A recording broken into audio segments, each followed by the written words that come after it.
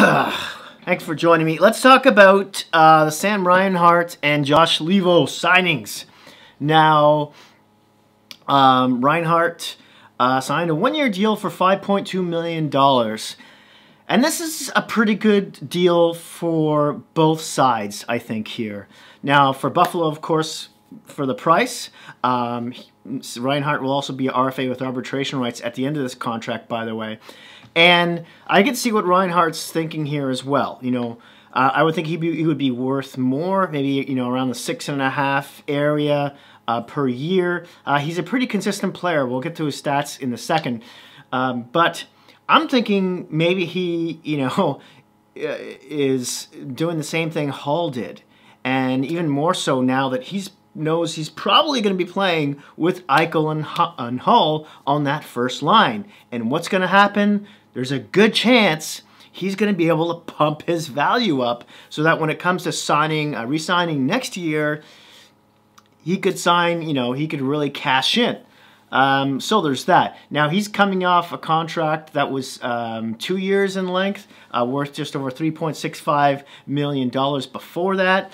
And in the 5 seasons he's been with the Sabres, he's been pretty consistent point-wise. Has scored 20-plus goals in every season except for one. Now, this past season in 69 games, he had 22 goals, 50 points. It's a -15. And the best season goal-wise was when he scored 25. That was 2017-18. And then his worst goal appearance, the only season under 22 goals, was in 2016-17, where he had 17 goals but still had 47 points. Pretty decent. It's his defense slash, you know, defense awareness slash plus minus category that he sort of needs to pay a little bit more attention to. But I think this is a win-win, right? Not only is it could be said that this is a prove-it deal for Eichel, which I'm like, well, he's basically already proved that he's a 20-plus goal scorer, around 50-point guy. But this is also a prove-it deal for Kevyn Adams as the GM, almost, right?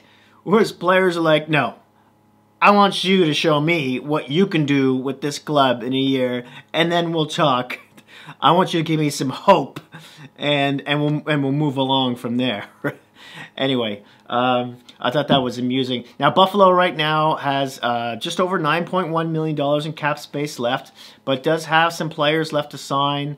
The biggest probably being Victor Olofsson, the 25-year-old who was flanking Eichel at times there. He's an RFA with arbitration rights. He came in. This was a breakout season for him. He had 20 goals. I'm gonna say right on the nose. Yes, that's correct. 42 points. This especially is a player who needs a prove-it deal. So I would think this would be another 1 year or 2 year kind of thing. We'll see how that works out. And then there's Linus Ullmark, their goaltender. The 27-year-old is and also an RFA with arb rights. And I hear that they're very far apart number-wise, so that's an issue. And the last here, RFA with arb rights, is left shot defenseman Lawrence Pilut, or Pilut, or however you think I should be pronouncing that. All right, so let's move on to Josh Leivo. Another Vancouver Canuck player goes to the Calgary Flames. It's kind of funny, you know, Vancouver sort of robbed the Leafs of him when they got him, and he was scoring some timely goals until he started to have some injury problems, which kind of overshadows his time there with the Canucks. And in Toronto, he just wasn't given, you know, either enough ice time, or he was sitting in the press box half the time. It didn't seem like Babcock really liked the guy, but he's got a really good shot. Now he's 27 years old, 6'2", 192 pounds. He just had a birthday in May. The Leafs drafted him in the 3rd round, 2011. He plays both wings.